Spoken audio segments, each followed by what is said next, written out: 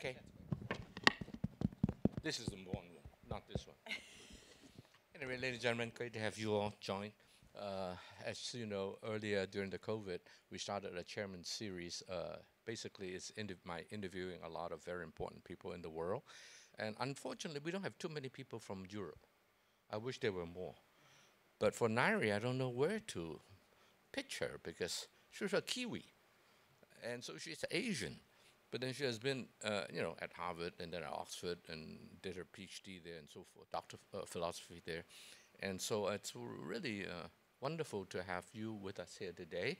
A month ago, you and I were in London together. We went to a lovely, lovely hotel and had lunch together.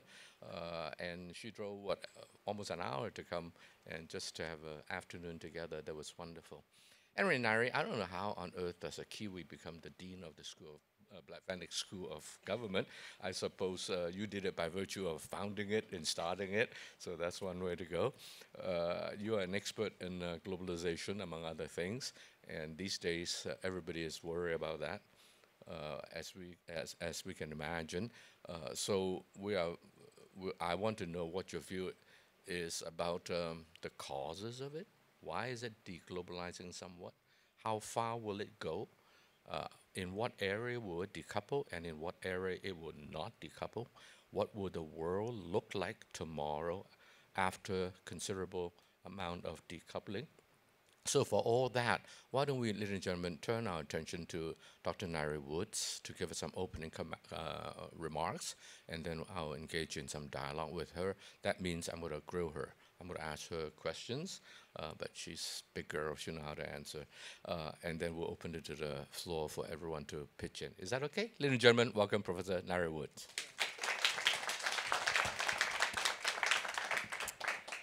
Well, thank you, Ronnie.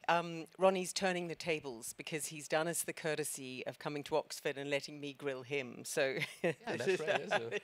Before the COVID. Absolutely.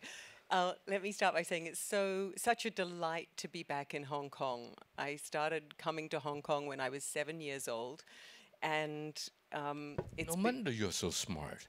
Yeah, so it's been 3 years since I've been here. Well, no, actually, it's probably 5 years. But over the 3 years COVID, it was, it's just lovely to be back in person here.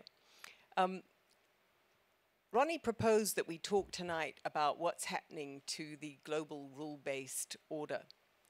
And I wanted to start just by saying that the fact that I am from New Zealand affects my view of the global order in the following way. A lot of the attention is on the United States and on China and what it is that the world order might look like from their perspective. For me, my lens is really what does it mean for all the other countries in the world. And so when I began building the Blavatnik School of Government at Oxford, I used to say to people, I want it to be the N-1 school, where one at that time was the United States, because the United States is a fantastic powerhouse of thinking about public policy. It's got 50 different schools of public policy. And I felt that the world needed a school which would really focus on what the choices are for all the other countries in the system. So it's really just to start my remarks by saying that's where my focus is. And I'd like to start straight in on Ronnie's opening question about what's happening to globalization, what's happening to a global rules-based order. And I guess, just by way of opening, I would say that the global rules-based order has depended upon both the United States and China putting their need for open global markets ahead of most other values. And that has created a system of not unbreakable rules, but of fairly grounded rules that other countries in the world have been able to act upon. And that commitment by those superpowers is now, in my view, being trumped by 5 different other priorities. And so I'm just going to lay out what those 5 priorities are that are leading the superpowers to start breaking trade rules and turning away from a rules-based order. So the first is the argument that jobs and social cohesion will be will fall by the wayside if we continue with open trade. And that argument we saw at its loudest with President Trump, imposing tariffs including on his own neighbors and closest allies, on Mexico, on Canada, and on the European Union, in the name of protecting jobs and protecting, America, putting America first. And although he made the argument with a particularly loud, in a particularly loud way, that argument is now reverberating across most industrialized countries who are still struggling with the fallout of the 2008 financial crisis and the policies that came after that crisis, which have hugely increased inequality in those countries, with accelerating the fact that the share of countries' GDP that now flows back to workers, it has been diminishing and continues to diminish, and it's created a huge social and political problem in those countries. So that's the first kind of priority that's trumping free trade, with America leading on that. A second is what we might call the technology race and the need to win the technology race, where we've seen, again, if we look at the United States, what Bateman has called American techno-nationalism, where techno-nationalism is about using a raft of trade protections, of sanctions, of financial sanctions, restrictions, visa bans, import controls, investment restrictions, export and import controls, and most recently the semiconductor restrictions, in order to preserve, as the authors of these measures see it, in order to preserve the possibility of America staying out in front of the technology race. So it's not that China, as the US, in the US-China technology rivalry, it's not that China can't continue to produce some pretty high quality semiconductors. It's at the very highest end, which are necessary for quantum computing, and the highest end of AI research are being turned off in the hope that this will give the United States an advantage in that technology race. So that's the second kind of dent in free global trade. The third is security of supply. And that's, think about COVID and the race for PPE, protective equipment, for vaccines, and the willingness of countries to start putting their own security of supply first. And then think about the way that's now ricocheted into the debate about critical minerals and metals, with the US government coming up with its list of 50 critical minerals, and with the G7 putting this at the very top of their agenda. So we've seen in economics terms like friend-shoring have made their appearance center stage. So security of supply, I'm saying to you, is trumping the previous set of rules about free trade and free investment. So just to remind you, the three we've gone through: jobs and social cohesion, winning the technology race, and security of supply. And then a fourth is effective action on climate. And here we've seen the Europeans lead with their carbon border adjustment mechanism, where what they're saying is we all need to do something on climate, and we need to level the playing field for European companies that are making moves on this. And that requires us to make border adjustments. And China taking the EU to the WTO and saying this is a violation of existing trade rules.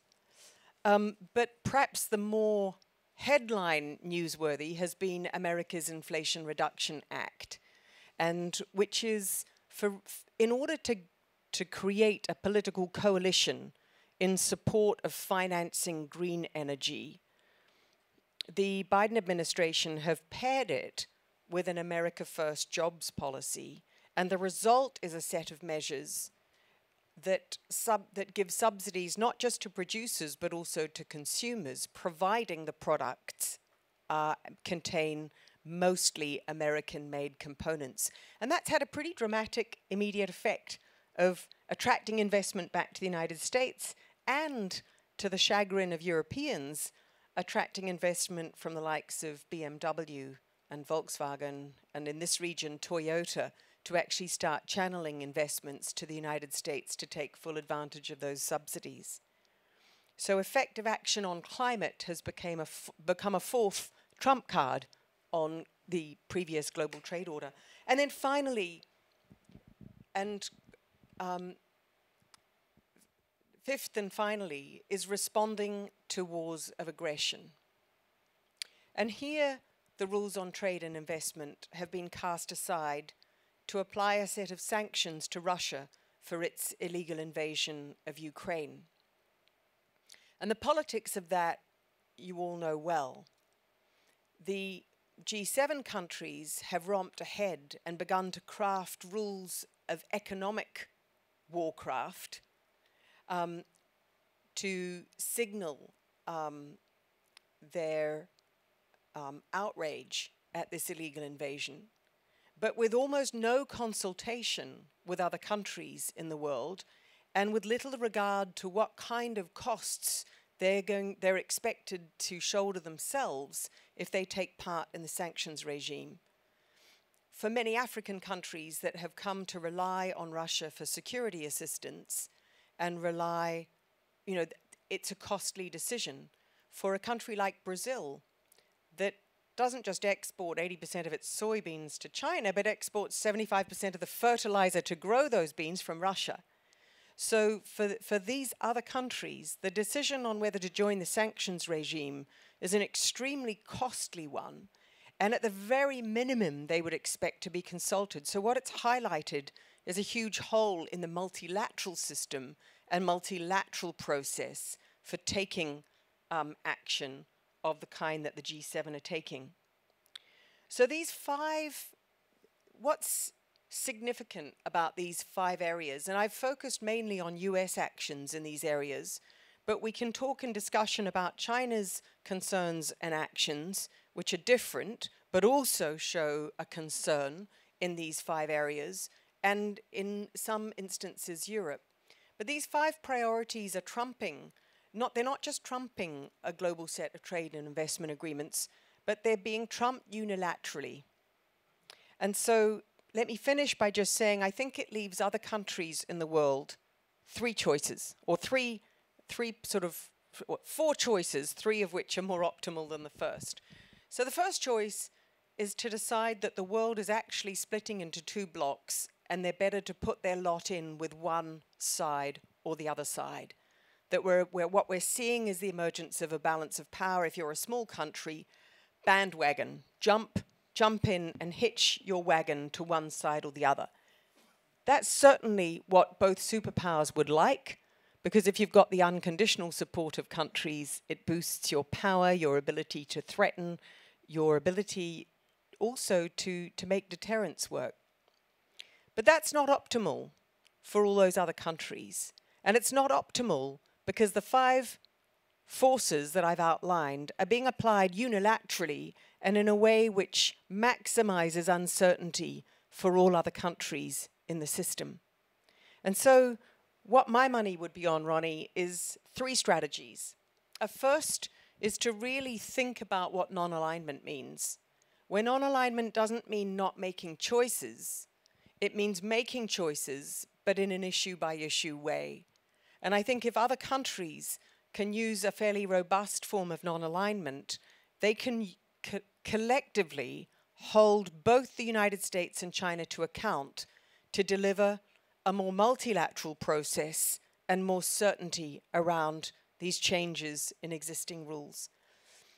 And a second thing is the regional agreements, which, like the continental free trade agreement that African countries are coming up with, like deepening the arrangements in ASEAN, like some of the deepening of arrangements we're seeing in Latin America, which are going to be a really important counterweight, again, to the somewhat more unilateral processes that the superpowers are using.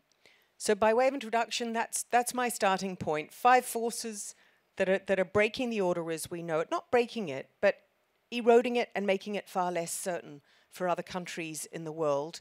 And then a pathway forwards, which is a combination of non-alignment as a starting point, regional arrangements which don't involve the superpowers, and an enforcement and a creation of new multilateral processes so that for all other countries in the system, the new sets of rules can be more certain and therefore they can navigate them more easily and more carefully. Excellent. It's a very good beginning. Thank you, Ngaire. Yeah, I almost forgot. You did invite me to Oxford one time. And just to show you how powerful Oxford is, I bumped into 3 friends that day at your event.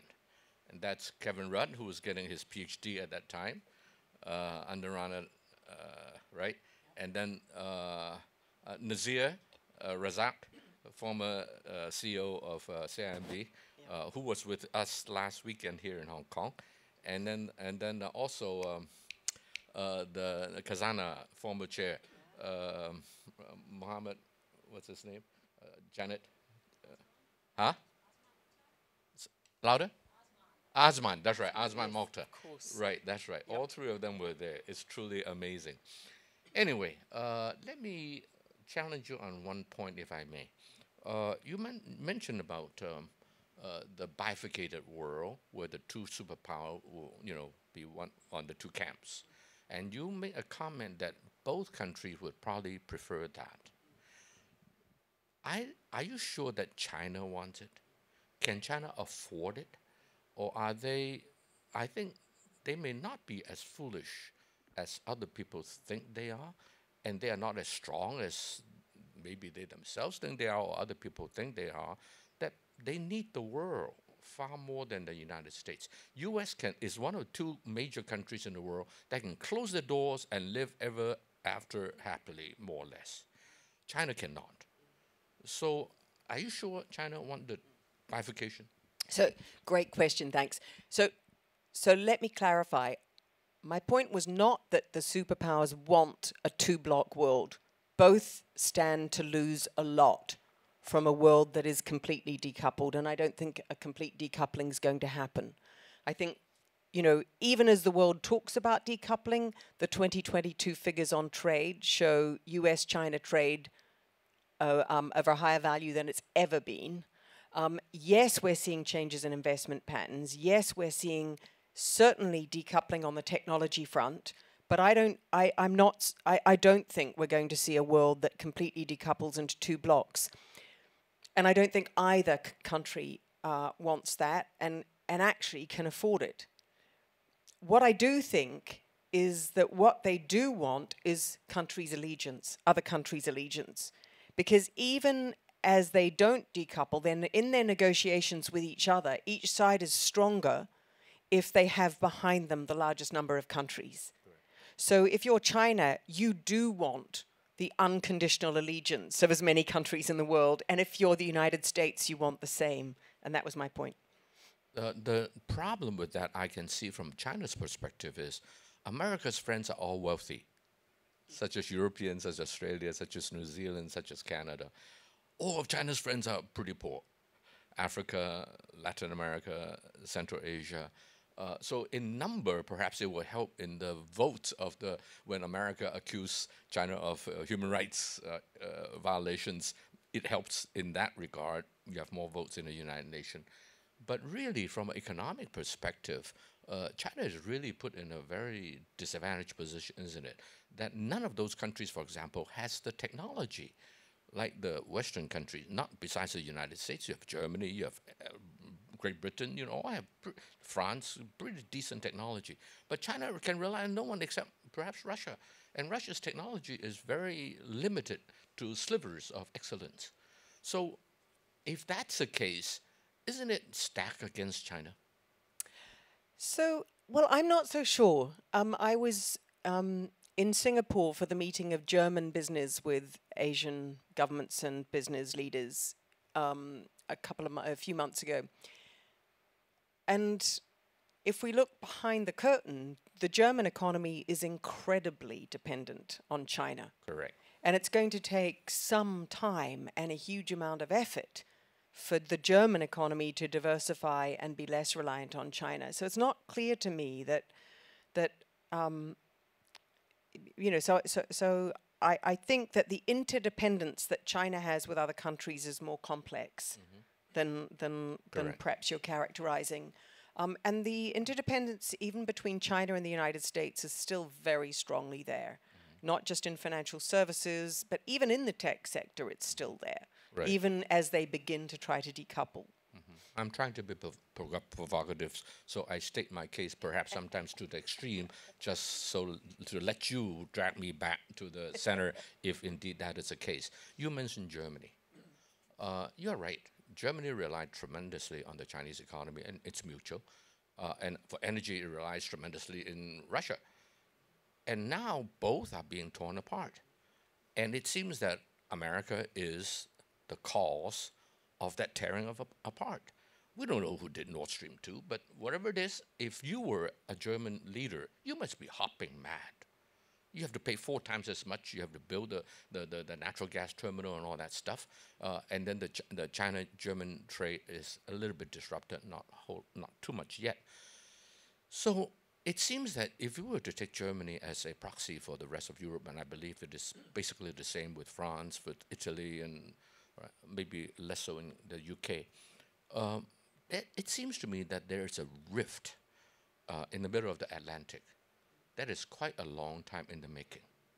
You know, you read 10 years ago about, you know, America tapping leaders' phones in Europe, capitals. I said, hey, come on, you know, you expect that.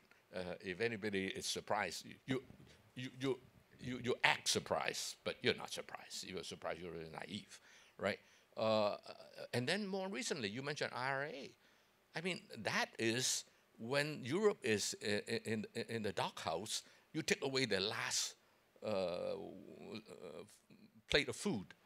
And then with the energy, with the nuclear sub, with France and so forth, you know, capitals all over Europe must be really inwardly upset. So how do you see the cross-Atlantic relationship developing? Is it a given that Europe will necessarily go with the United States? So, well, let me start where you started with Germany. What the last couple of years has shone a spotlight on is perhaps the single most serious failure of the German government of the last decade to begin to plan a serious German energy transition. You know, we forget that over the last decade, we've seen Germany both simultaneously talk about leading on climate and burn lignite. You know, that makes no sense at all. And what there hasn't been is a serious strategy that says a German economy that is based so heavily on greenhouse gas emitting energy and building cars, petrol vehicles and diesel vehicles, is one that's going to have to change. And I think the German question is not just about dependence on Russian gas. It's more generally the failure to have an energy strategy that both makes it less dependent on Russian gas and that meets its climate requirements. The dependence on Russian gas far before Russia's invasion of Ukraine has been a debating point for 20 years, with arguments against a dependence and permitting Russia to kind of vertically integrate through the European markets and treating Russia as though it's a kind of a commercial market actor like, you know, any other small, you know, British energy company. That's been, you'll recall, Ronnie, the long debates about when Europe tried to get Russia to sign an energy charter that would drag an unwilling Russia into a set of rules that matched the way Europe saw a kind of free single energy market. So that's a long-standing problem that I think we're seeing a failure on the part of Germany to resolve. Now, lots of other European countries have also got, you know, holes in their energy strategies, including Britain, with its incredibly short-termist cancelling of plans over the last decade to build proper gas LNG storage facilities, which some of my colleagues like Dieter Helm have been complaining about for 15 years. So that's one part. One part demonstrates that these governments need a serious energy strategy. And what's the alternative? So does it mean that Germany has to go toward nuclear like France? What other? I mean, the alternative energy, in as much as you can up the percentage, it's not going to solve the problem. So after the Fukushima nuclear accident in Japan, Chancellor Merkel took the very popular, but perhaps in hindsight very unstrategic measure of closing down their nuclear plants, with a plan to shut them all down without a plan on what to replace them with. So yeah, I think it's going to have to be a mixture. It's going to have to be a mixture. Moving now to the EU-US rift. The EU and US, because I think it's got real consequences for the way in which the world has responded to Russia's invasion of Ukraine. Because the one thing that is easy for the United States and the European Union to come together on is moral outrage about Russia's invasion of Ukraine. And we saw that in spades at the Munich Security Conference, where at the most general kind of morally outraged level, they can come together and pat each other on the back for all being outraged in the same way. But underneath that, there are some serious rifts that began with President Donald Trump's tariffs unilaterally applied, and a sense in the European Union that they needed not to simply assume that the United States would be an ally that would consult and move in lockstep with the European Union, but rather that domestic politics in the United States were bringing to bear a set of forces that created more chaos and more uncertainty for their own.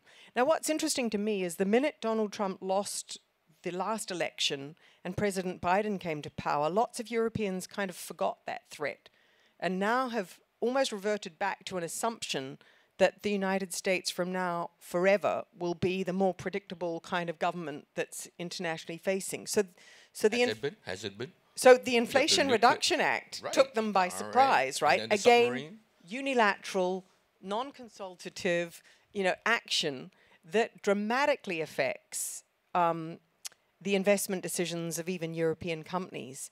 So yes, there's a lot of uncertainty, and it's an uncertainty that is that's deep because of the political coalitions domestically, both in each European country and in the United States. And we can't dismiss that. The rise of,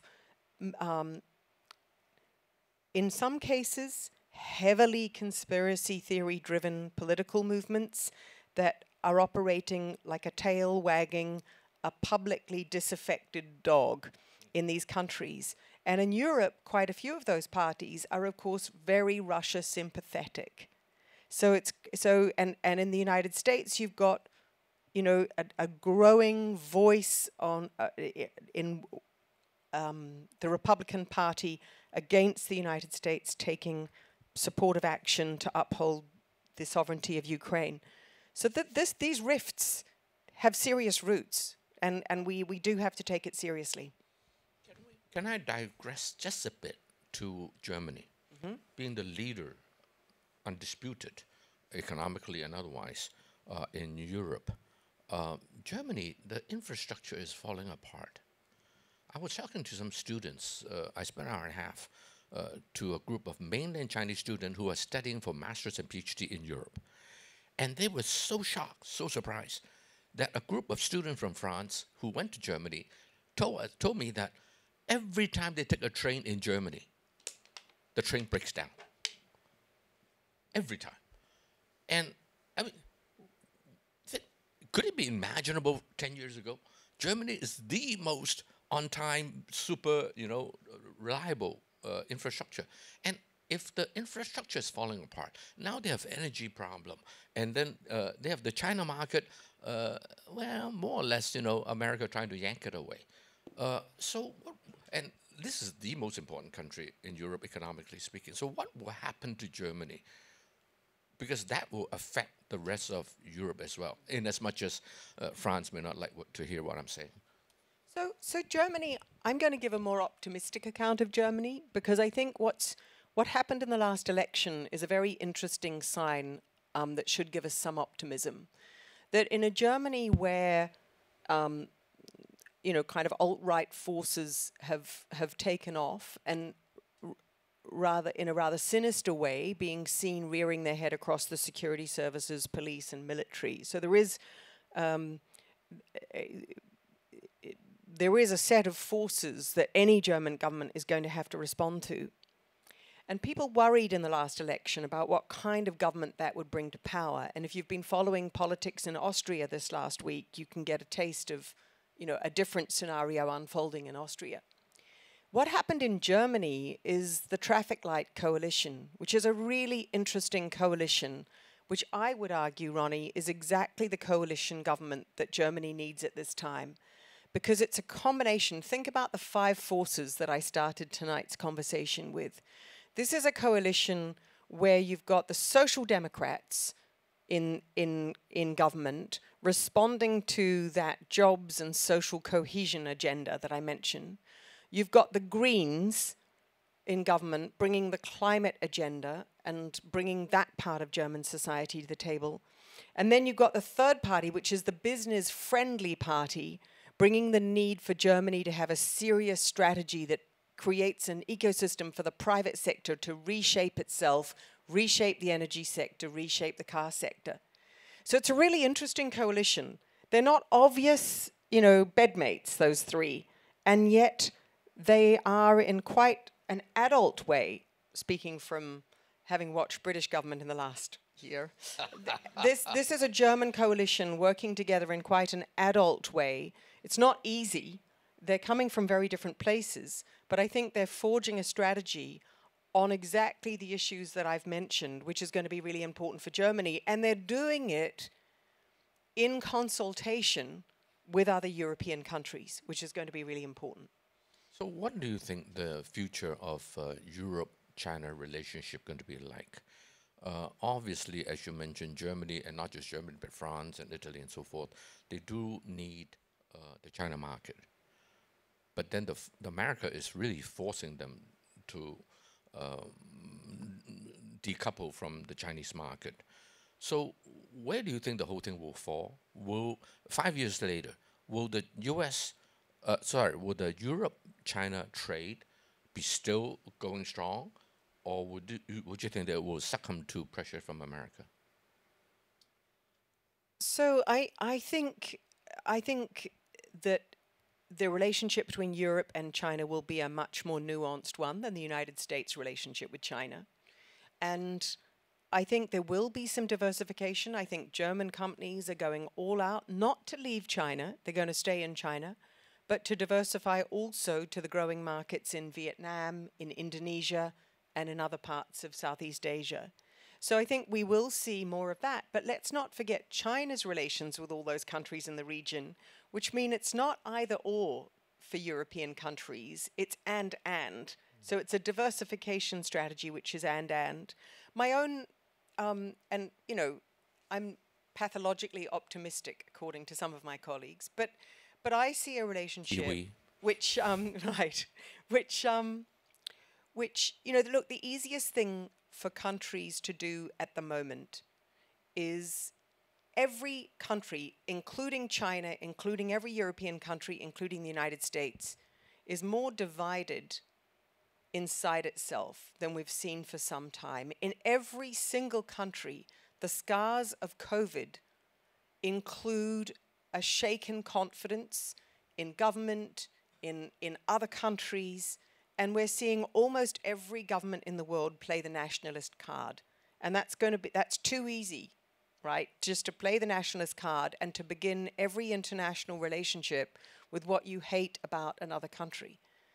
The hard work is that in a world of very different countries, we actually don't have an option. War cannot be the solution to every problem we might face.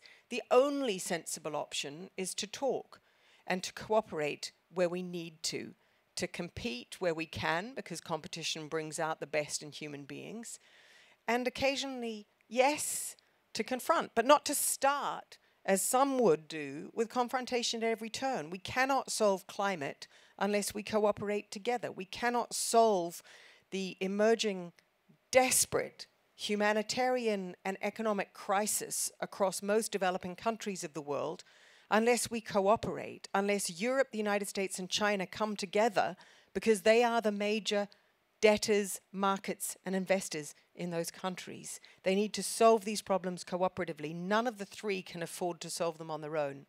We can't solve nuclear proliferation to North Korea and elsewhere unless we do it with some modicum of international cooperation. The consequences are costly for the superpowers, but they're far more costly for other countries in the world. So I think that Europe, because it's got a rich array of different relationships, Italy is a member of the Belt and Road Initiative countries. Some European countries, in fact, a number, are members of the Asia Infrastructure Investment Bank, whose meeting I'm just en route to in Beijing. Were you on that board? Or I'm even advisory? I'm on the International Advisory Panel. And that's because I truly believe that we have to create and nurture institutions in which countries can cooperate where they can. That does not mean agreeing on all things. It does not mean that you approve all things that each other does. It means you cooperate wherever you can for mutual advantage and for the advantage of other countries and the possibilities of other countries in the world. And we're living in a world of, in my view, a world in which lazy politicians who want to play the nationalist card at every turn are finding it all too easy to use that for electoral advantage, when what we actually need are serious governments and serious companies who are willing to do the hard, much less glamorous work of making those international relationships work. And that's what we have to be nurturing. And certainly in the Blavatnik School of Government, that's what we're trying to do, to help senior officials from all of those countries who love to scream at each other learn to actually work together to make it possible for communities to flourish. I cannot agree with you more. However, let me tell you one worry of mine. It's fine, Europe should rely not just on China's as a manufacturing base, diversify it, Vietnam or Thailand or Indonesia or wherever. But whatever you do, it is going to be so inflationary, because to build the supply chain anywhere else or partially, it's going to be less efficient because of the smaller economies, because of the perhaps less educated workforce, and many other reasons. It's going to be so inflationary. Can the world afford it? Can America afford it? America is hugely indebted, public debt-wise. And so can they afford it? Europe, can they afford it? Now, of course, the damage to China, we all understand, right? If you're in Southeast Asia, you're probably pretty happy. But for the whole world, how do you deal with the inflation problem? And inflation historically has brought down government, often. So I think this is why I start with those points about jobs and social cohesion and security of supply, because I think that the politically salient arguments, both in the United States and in Europe, but also across Latin America, are arguments which say we might have to pay more to produce things, but we're going to have to start producing them in a way that creates jobs at home. You can see this across the Gulf countries, across Saudi Arabia, across Oman, across the Emirates, a sense of we've got to start creating jobs. And we can combine the notion of security of supply with a need to create jobs at home, and that might mean that things are more expensive. And we're going to have to tackle inflation in a different way. Now let me turn to America. America accounts for something like what, 5%, less than 5% of the world's population. But it is by far the wealthiest country, by far the most advanced technologically, by far the most powerful economically and politically. Yet, whatever happened in America affects everywhere else in the world. People say America is the strongest nation on earth today. I said, no, I disagree. America is the strongest nation ever in mankind's history. So the whole world is held hostage to domestic politics in America. The thing to watch, in a sense, it doesn't matter what happened in many capitals, including a lot of the big European countries. Sorry, including UK perhaps, especially nowadays after the last couple of years. So how should the rest of the world look at America's domestic policy, domestic politics? And should we just say, too bad, there's nothing we can do about it, we cannot control it, so live with it. And then the whole world suffers. So I think you're completely right about the strength of America. And the proof of that is that in 2008, as Lehman Brothers sparked a crisis in America's financial system, where did the rest of the world put their money? US. In the United States, right? The so-called flight to quality.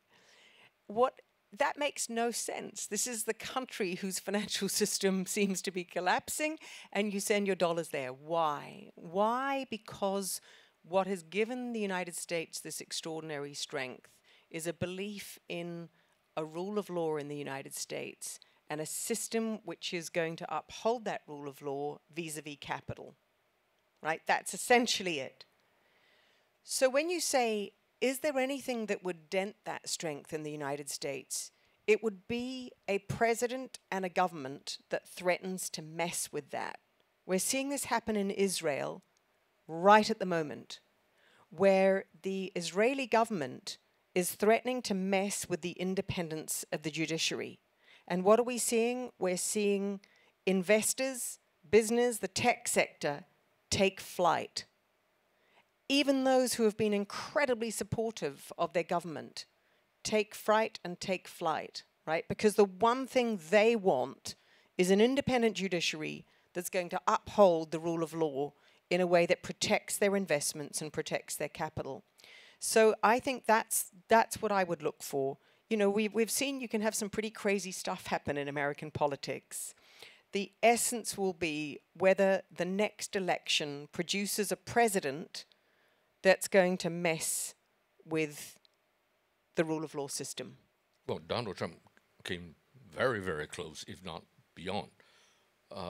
And then, so well, I actually think the rule of law held up pretty well, even under the onslaught of a communicator-in-chief that was disdaining it. It actually held up.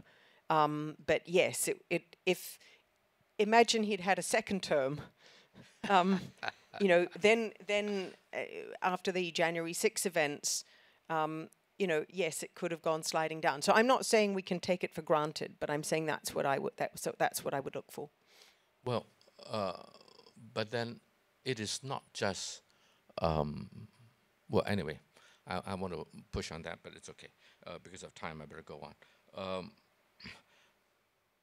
There was a book in 1952. I believe it is Richard Hofstadter. I think it's Richard Hofstadter. I forgot the first name. That talks about collective hysteria and how American politics for the last 150, 200 years are subjected to collective hysteria. And I say that every country is subjected to that.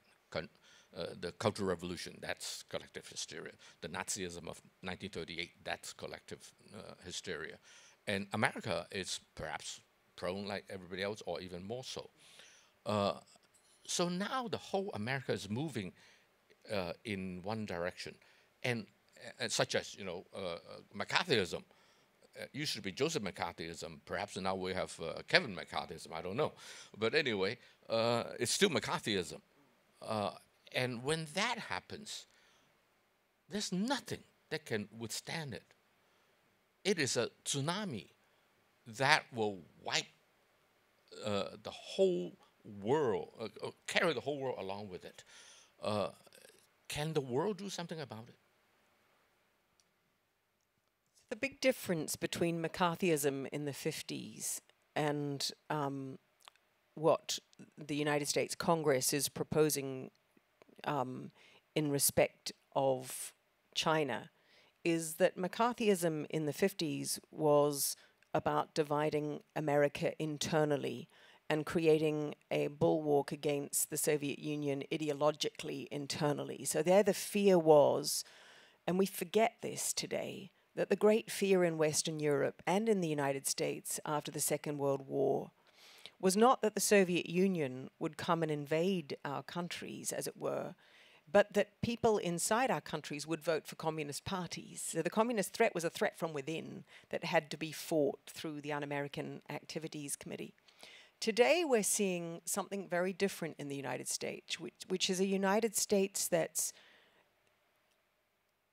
I hate it when people say things like more divided than ever before. And of course, America had a civil war, but America does feel extraordinarily divided. I mean, just anecdotally, at the Munich Security Conference, 1/3 of the Senate this year were at the Munich Security Conference, which was fascinating. But what was fascinating to me, I had rather optimistically imagined that all these senators took a plane together, and I thought that's fantastic, you know. They can sit next to each other, Republicans and Democrats, and chat and get to know each other. No such thing. There was a Democratic delegation, there was a conservative delegation, and there were only a couple of instances where you saw this sort of cross-party thing. It's almost grounds for being voted out of office, being seen to talk to somebody from the opposite party. And that's that division at the top we're starting to see throughout. We're seeing the polling evidence of the percentage of Americans that say that they wouldn't permit their children to marry somebody from the opposite party. Not that parents ever have a choice over these things, but that's, you know, we're seeing a really divided America. And I do think in every country, as I said earlier, COVID increased divisions. Because COVID, one of the things we know from social psychology is that something that reduces human anxiety about people that seem different is day-to-day contact with them. That the day-to-day contact helps human beings understand that they're not actually, the others are not monsters, they're normal parents, you know, with screaming children, you know, outside the school. They're normal citizens trying to get a seat on the bus. And that normalizes relations. And what we saw in almost every country under COVID lockdown is that people's anxiety about the other increased. And so there's a lot of recovery to do. Now, the easiest way for any leader in the world, whether it's the Chinese leadership or the American leadership, the easiest way to unify a people who are disaffected and divided is the threat of something outside, right? It's to say the Chinese are going, you know, are our threat, so we should come together as Americans. Or it's for China to say the Americans are threatening us, we need to come together as Chinese.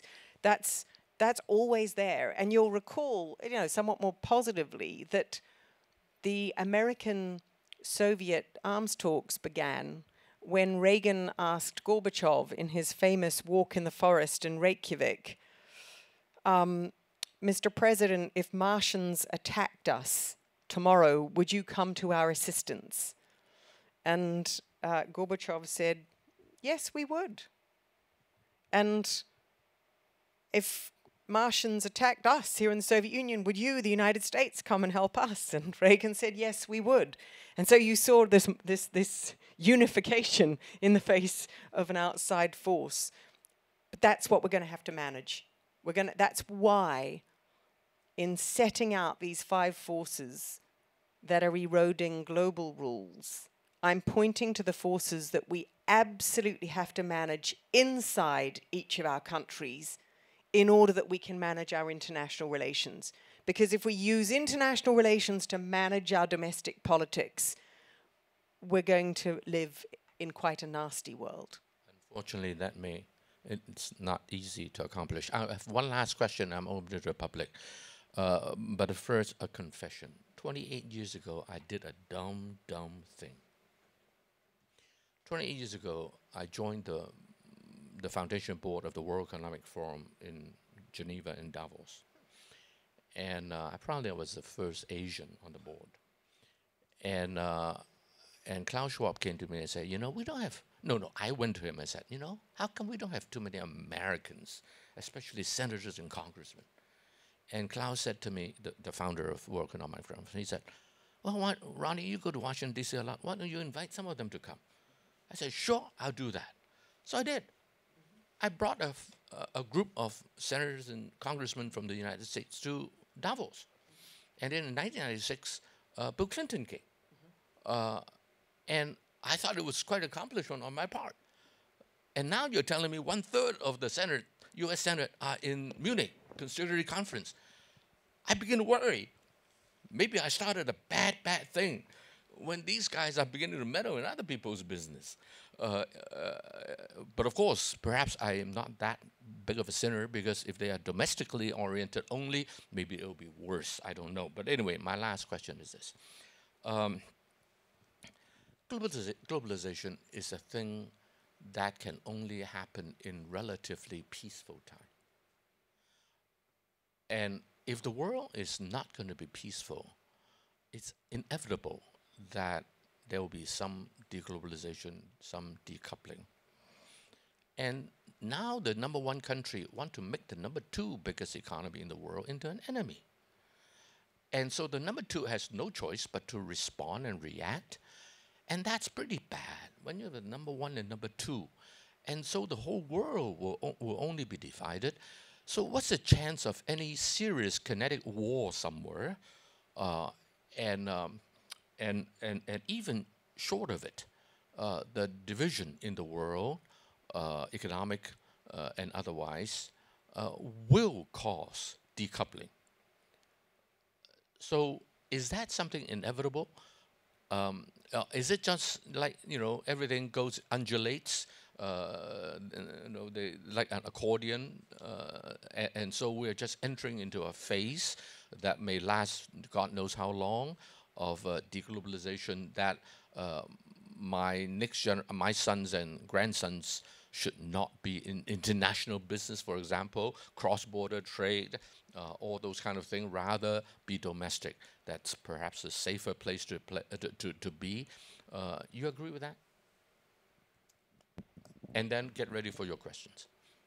Well, let me start where you started. So, by the way, I think on Ronnie's point about bringing congressmen and senators to the WEF or to Munich, particularly after COVID, the more we can get human beings interacting with each other in the same space, the better. I see my former Oxford colleague Nick Rawlins in the room, and I think neuroscientists can tell us interesting things about what happens even in our brains when we share the same physical space with others, and why that's important to building trust. It's good to see you again here in Hong Kong. So I think that's important. It might be true that you can accelerate globalization in times of peace, but I just want to point with some optimism to the fact that even at the height of the Cold War, we didn't see direct war. That even at the height of the Cold War, we saw three things operating that helped the world prevent major war, and that helped the superpowers step back from conflict with each other. And the first is that we did build the world built international institutions which gave them a forum in which loudly they could disagree with one another. In the United Nations Security Council, in other international organizations in which we saw both sides represented. Those institutions are important. They're really easy to criticize. They're hot air shops. They're not solving the world's problems, etc. They're really important for that simple reason of creating a place where you can actually talk, vital for containing war. Imagine without them. Yeah, exactly. Second, the superpowers, even at the height of the Cold War, managed to use international law to come up with some rudimentary agreements, like the Treaty of Neutrality on Austria, so that they could have a place to talk, like the arms controls treaties that they signed. This is important to remember, that countries can be decoupled and can be hostile rivals to each other, and yet they can use institutions and rules to contain what can otherwise too quickly become violence. And then thirdly, even if you think about the alliances on either side of the Cold War, the fact that the Warsaw Pact countries cooperated within the Warsaw Pact to create one side of the balance of power, that NATO countries cooperated on the other side, something interesting that people overlook is that it's really good for the superpower at the center to learn to cooperate in those mechanisms. It wasn't easy. NATO relations were not easy. In 1967, they broke right down with the French walking out of NATO exercises. The United States was required, if you like, to practice cooperation within NATO, and the Soviet Union was required to practice cooperation in the Warsaw Pact. And those habits of cooperation spill over into cooperation between the two sides. So I don't want to leave you all with a foreboding sense that conflict is necessary or inevitable. It is absolutely not. We can look at the last 100 years of history and see very active ways in which, even at the height of ideological, economic, and political conflict, institutions, treaties, neutral spaces, non-aligned countries can help avert conflict. I cannot help but raise a last point, Ngaire. You know, the last time during the Cold War, it was basically a bilateral world. Today, I'm afraid that it's going to be a multilateral world, where it's not just the two superpower, but everybody else. They don't necessarily gang up together as one group, but in issue by issue, they may, as you alluded to, may have regional cooperations. But precisely that means the whole world is going to be very, very fragmented. And when you have two powers, it's easier, at least the two guys sit together, Reagan and Gorbachev or whoever else, and agree on something. But if it is splintered, fragmented, then nobody can control anyone. And so America is certainly losing its influence, its moral leadership. I think that, to me, is the biggest sad thing, is America losing its moral leadership. And then China doesn't have much of anything. And so China is just basically a corporation that is doing business everywhere, including the Middle East and Africa and so forth, with not a whole lot of political involvement, although I assume that over time it will be forced into more political involvement outside of its own border. So what happened when the world is so fragmented? Is that 1914? Is it pre-1648 or whatever? Is that what we are staring down the road? So first, let's not overstate the Cold War order. There was lots of fragmentation within the Cold War. There were wars, proxy wars across every developing region of the world. There were all kinds of splinter groups, terrorist groups in every decade emerging. So it wasn't it wasn't a global order that meant order was everywhere, but there was restraint in the relationship between the superpowers. So that my first thing would be, let's not overstate that order. But the second point would be, you're right that it's a world of many countries, but what singles out China and the United States is their absolute domination of the technologies which are driving not just growth, but social, human, political, economic interactions, and the determination on each side to maintain control. Make no mistake, both China and the United States are determined individually, each of these countries, to maintain complete control and technological dominance, not just vis-a-vis each other, but vis-a-vis the rest of the world. And that will make them actually the dominant parties for the next decades to come. Wow, I'm trying to be a Kiwi and optimistic. You are not doing that good of a job, Ngaire. You have given us a lot of good intellectual thoughts, but I don't know if I'm getting more optimistic or pessimistic. So let's, we're supposed to have drinks between 6 and 7. I'm going to cut into your drink time. If you want to go and have a drink, go right outside. We're going to have some questions. I think the intellectual discussion here is very, very meaningful. Brian, a student of yours, by the way. An Oxford student, indeed. You can tell us how bad he was. Oh no, I never had the, I never taught Brian. But. Thank you very much for that wonderful conversation. I've just got two very quick questions. The first concerns India, essentially, because I feel that, essentially when we look at how India's responded to the war in Ukraine, on one hand, it's as a part of Quad seemingly aligned with the West in many respects, and there's talk of deepening Indo-British relations and collaboration, but also more generally speaking, Jaishankar, the foreign minister or external affairs minister, said, India's firmly aligned with liberal and also progressive values in speeches he gave, but also at the same time he emphasized that India is an independent nation with its own foreign policy. And that's also why I suppose when it comes to Russia, it has not condemned Russia, it has not taken an active oppositional stance, and in fact is importing more oil than ever from Russia by a number of multiples. So I guess the first question here, Ngaire, is just how are we to make sense of India in the typology that you proposed just then? Is it non-aligned? Is it creating its own regional alliance? Is it developing new multilateral alliances? Or is it just a fourth type of power, so to speak? And the second question is on Hong Kong. What advice would you give to Hong Kong youth? Hong Kong. Yes, it's. I think I've heard of it. Yes, it's. I think it's still a city. So I was wondering what advice you'd give to youth in Hong Kong who have aspirations and would love to contribute towards Hong Kong's international positioning and status as a part of China, of course, but nevertheless still in a world at large. Thank you so much. Ngaire, as a professor, you have to answer your own students. So, thanks, Brian. India is really important in this. So just two quick comments on India.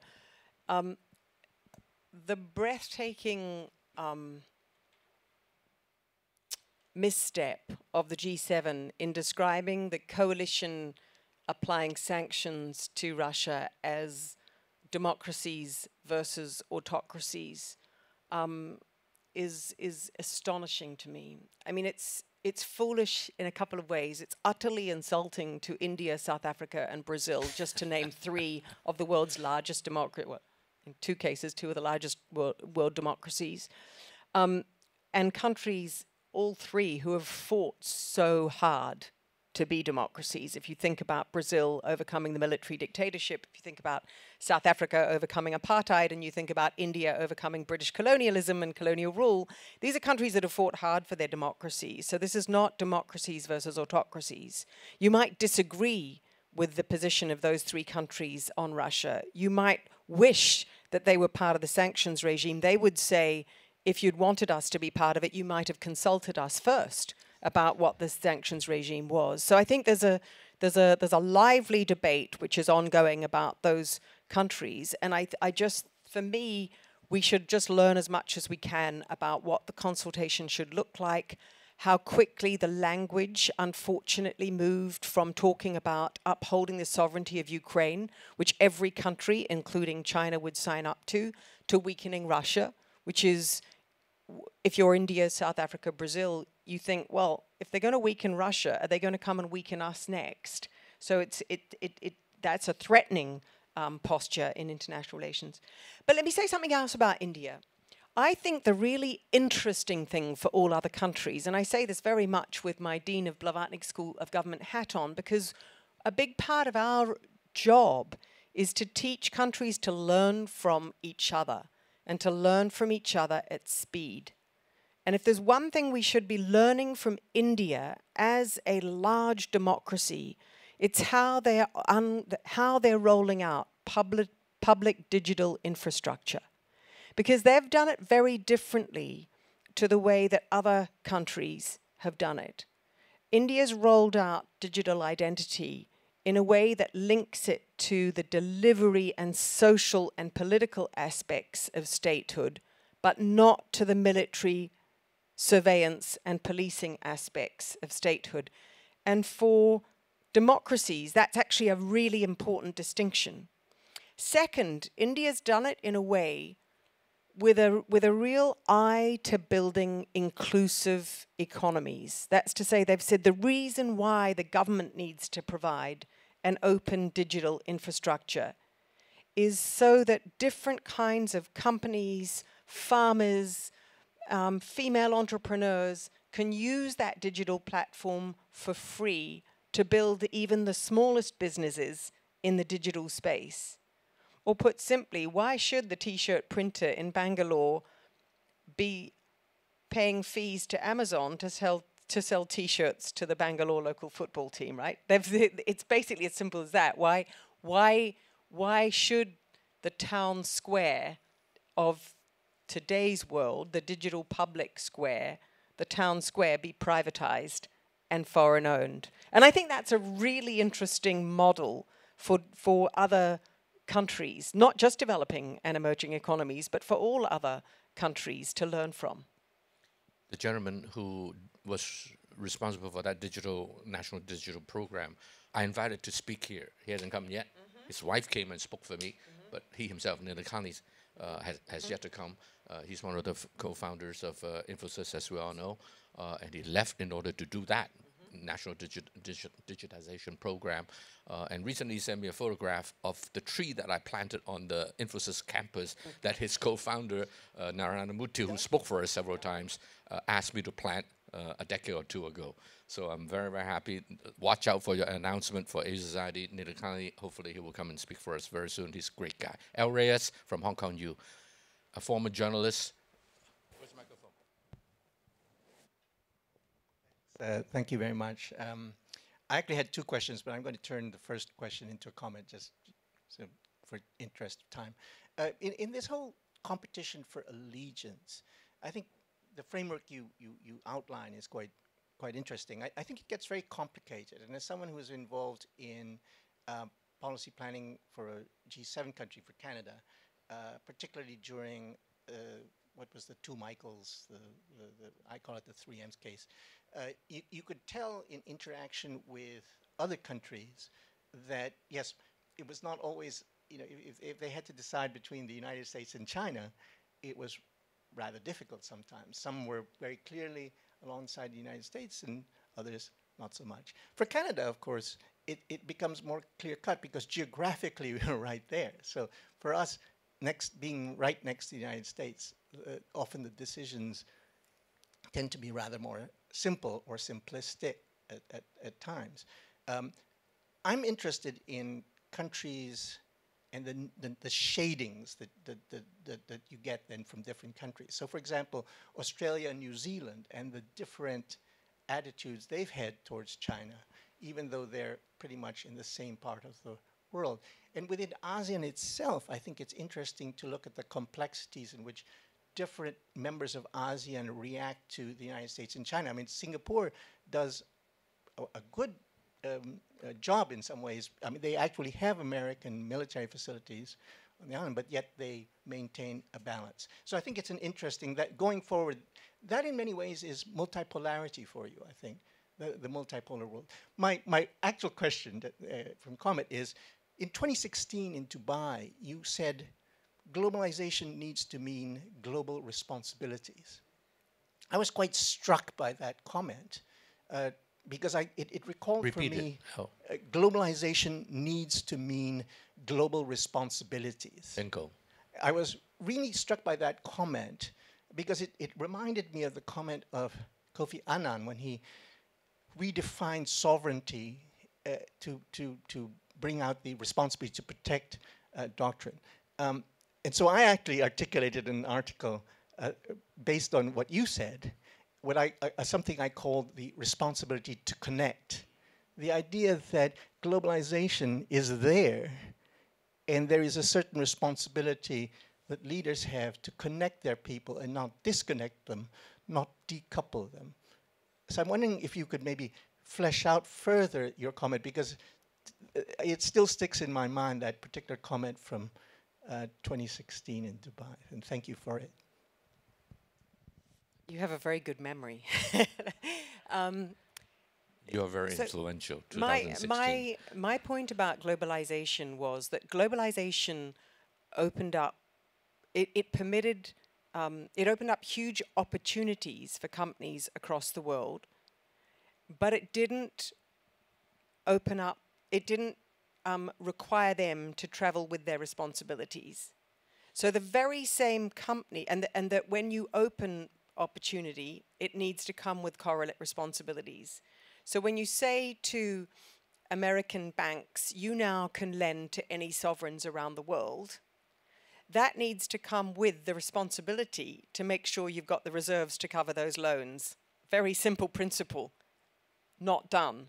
So that in the 1980s, we discovered that the dozen or so largest American banks were some 400% plus overexposed to sovereign lenders, because they had not had to carry any responsibility in their overseas actions, right? So at home, they're hugely regulated, they must keep, deposits, etc., but abroad not. And we saw the same with multinational companies who are regulated at home on labor, environment, you can't poison the water, etc.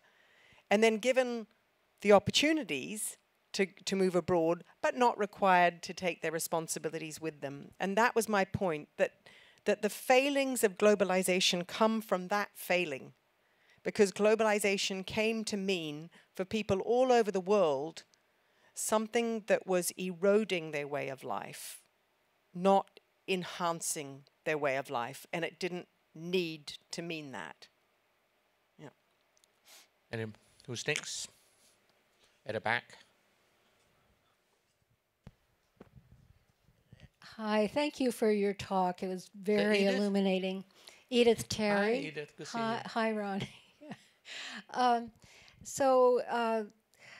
I have two questions. One is comes out of a conversation this morning by a gentleman who had recently made a tour through Europe, looking to tap into corporate kind of responses to EU-US relations and the sort of triangle with China. And what he heard was that basically everyone said, this is Iraq all over again. Why is the US demonizing China? But at the same time, it wasn't enough to split the Europeans from the Chinese. So I'll just leave it there. Why is it that this doesn't seem to come to a head? The U.S. is still more important to the EU than China is, despite the market. Oh, second question. In the 2010s and earlier, there was a proliferation of trade agreements, bilateral, regional, multilateral, but none of them have seemed to count for very much. So why is that? It doesn't really fit into your characterization of a third force emerging in the global south, counterbalancing the big, and opposing markets. So let me start with the proliferation of trade agreements has not always facilitated regions of countries to strengthen their ties with one another. Let me just give one quick example. Europe's partnership agreements with African countries actually individualize each country, so that because the country of origin has to be the individual country, what it did was stop countries building ties with one another. So what ideally you would want is an agreement which ensures that the countries of southern Africa create production chains across southern Africa, and that you start clearing customs borders between those countries and creating really excellent kind of production chains. They can't do that if if the access to markets in Europe is predicated upon them having individual countries of origin. So trade agreements don't, trade agreements can do a number of different things, and the devil is definitely in the detail of these bilateral arrangements. On Europe and China and the United States, there is a very genuine fear in Europe of about Russia's intentions and about where they will stop. And there's a very genuine different reading of Russia's intentions in China. And it's a complicated history between Russia and Ukraine, and there's been, decades of efforts to Russify Ukraine, which means that a large proportion of the Ukrainian population are of Russian origin. But Ukraine was recognized by every member of the United Nations as a sovereign state. And therefore, when I describe Russia's invasion of Ukraine as illegal, I'm referring directly to the United Nations Charter, which proscribes exactly that action, just as it prescribed Iraq's invasion of Kuwait. And the United States repelling Iraq from Kuwait and stopping at the Kuwaiti border, in my view, was what was required by international law. The United States invasion of Iraq, in my view, was internationally illegal, and it was illegal from the point of view of many Europeans as well. So there are some genuinely different and sincerely held views on what the international position should be. Now, my cut through of all this is that the reason why the United Nations Charter is powerful is because it's a set of commitments that all governments after the Second World War were prepared to sign up to. And when we stray from those commitments, we stray further and further away from something that countries will agree upon. And that in Russia's invasion of Ukraine, we should, right from the beginning, have voiced international efforts in terms of upholding the sovereignty of Ukraine, and not permitted a kind of indiscipline about what other aims might have been involved. One last question, the young lady in front. Of course, the difference between China's view of Russia and Europeans' view of Russia is perhaps this. China already lost 650,000 square kilometers in 1857 or thereabouts to Russia. Russia already took a lot of land from China, whereas Europe, it is Germany, and that it was Napoleon that invaded Russia rather than Russia invading Europe. So the history seemed to dictate that the different view of Russia today, perhaps. Yes. Yes, thank you very much, Professor Woods, for your sharing. And what you said earlier about teaching countries to learn from each other and learn each other in speed really resonated well with me. I'm still trying to form my question more structurally, but key question is that if we look at Russia, China, and US, we have Russia invasion of Ukraine. We have US forcing their divided but divided view into the rest of the world, started from Trump. And also we have China since October last year of the 20th plenary of a highly centrally controlled power. And there are also a lot of domestic issues China is trying to solve through with all the international events. Historically, have we seen more of human cultural evolution that all these conflicts or divisions may potentially trigger more of democratic movements. Earlier, Dr. Ronnie Chen also mentioned about the risk of inflationary environment to that of society. I'm not sure if my question makes sense, but would there be more of grassroots, bottom-up democratic movement that may occur? We do have 2024 US election upcoming, et cetera, et cetera. So what's really changed? So quite a lot hasn't changed. There's something Shakespearean watching Putin, you know, and it's really difficult to, you know, I was willing to see Russian and prior to that Soviet and prior to that Russian concerns about security, which are very long-standing for Russia. But it's something on which my view has changed the more I've read and then watched Putin's actions.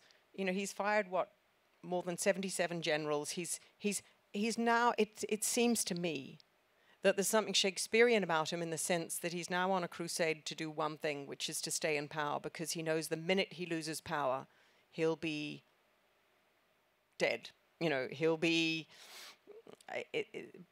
staying in power is his only survival option. And that makes him an extremely dangerous leader who's willing to gamble his entire country to stay in power. It also makes him slightly more fragile than some would think. But you've asked me, so on the one hand, that hasn't changed, right? There's that sort of Shakespearean sense of power. You can go right back to the ancient world and look at what happens when you get leaders that get to there. What has changed? So I think the world is full of people that are just at the moment saying the whole world is going to the dogs. Extremist movements are going to take over everywhere. We are catapulting ourselves towards war inside it. You know, there's going to be a civil war in the United States. There's going to be a civil war in China. There's going to be a war between China and the United States. You know, it's, you know, pretty depressing stuff to hear. And I would look instead at the fact that in 2016, a lot of people looked at the election outturns in the United States and across Europe and said, we're all heading to the dogs, to these extremist parties. And yet, in election after election, we've seen the opposite. So your point about people, about voters, even in a period where social media is running rampant, where we've had COVID lockdowns, conspiracy theories running like crazy, we've seen people elect governments that alternate power. We've seen people elect governments that agree to be restrained by institutions. And so I sort of feel you've got to have a bit of faith in people, and that we can see that being, we can see that working in countries where people are actually allowed to use their voice. 30 years ago, when the Asia Society Hong Kong Center was founded, I became a member. So did Alice. And the reason I joined was because, to me, it was a place of continual education. I don't know how much it costs to go to Oxford. I never asked because I'm not smart enough anyway, so forget about the money. But I can, very reasonable. Oh, Nick, you are biased. You're from Oxford. Anyway, by now you've become an honorary. Thank you. But I think that I'm still learning, and I get to go to Oxford for this opportunity. So thank you very much. I hope that you can you earn your drink, by the way, outside. So if Ngaire, you can stay a bit, interact with some of our members so that they can learn further from you. Ladies and gentlemen, a round of applause for our speaker, Professor Ngaire Woods.